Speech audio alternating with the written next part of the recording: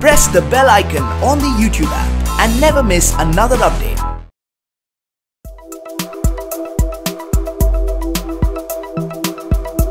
Hello guys, welcome to Vote Kids Presents India Kids Summit 2020. I have with me the very dynamic lady, Ms. Shaveta Bhardwaj. Thank you so much, ma'am, for being with us over here. You had a very productive conversation about building kids campaign. So what would you like to say about that? And also, what is your takeaway from the conversation that you had? Okay. So multiple things. I mean, there were so many stories coming out, so many beautiful marketing campaigns that were done. And we had a wonderful panel. You know, we had people from CPG, media, fashion, and BFSI. So what else can you demand? Okay, so one where I'm taking back home is the stories that they kind of talked about.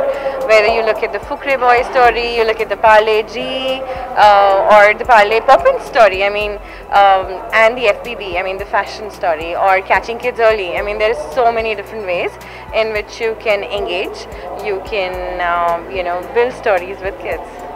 And ma'am, this particular segment, the kids segment, the kids economy, it has seen a phenomenal growth in the last 10 years. I mean, you know, it was something which was not prevalent earlier, but this particular segment, this particular TG has been realized, and people are right now focusing a lot more compared to what they used to do before. But what do you think has been the prime reason or the prime recognition factor behind which people started to recognize that, okay, this is a great market to capitalize, so we should work on it? I think, the way we looked at it was kids festa power.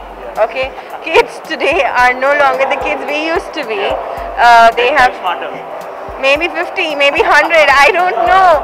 I mean, when I go back home, I know that I cannot preempt what my daughter is going to tell me. Okay, whether you look at the education sector, you look at the media sector, the kind of options they have for entertainment, the kind of choices they make, right? The fact of the matter is they influence, they have a view.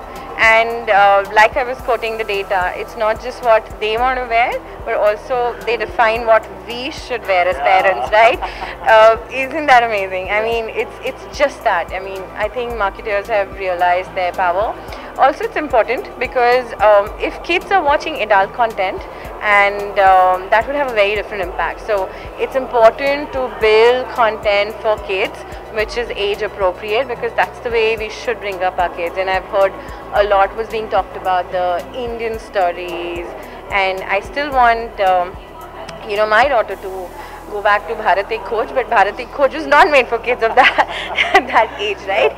So I wish somebody would come back and create a Bharati Khoj for this generation, and our kids learn a lot about it. So it's absolutely the right space to be in, where kids are not watching adult content, but they're watching a content that's meant for them.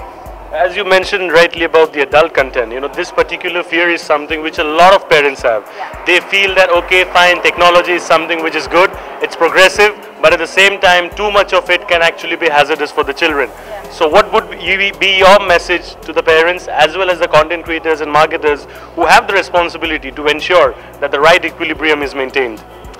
Ek kahavat hi, right? I mean, the whole village brings up a child, right? So that's exactly where the space is. It's the entire ecosystem. The school, the parents, the friends, the media. I think everybody has a responsibility. So it's all of them coming together, understanding this challenge and taking that forward. Simple. And lastly, ma'am, before we wrap up, where do you see the kids economy going in the next 5 years? Booming. It's like going to just boom. Sky is the limit. There is no limit. Thank you so much, ma'am, for talking to us and for sharing your wonderful insight. I hope you have a great time going forward. Thank you so much. Pleasure. Pleasure, ma'am. Thank you so much.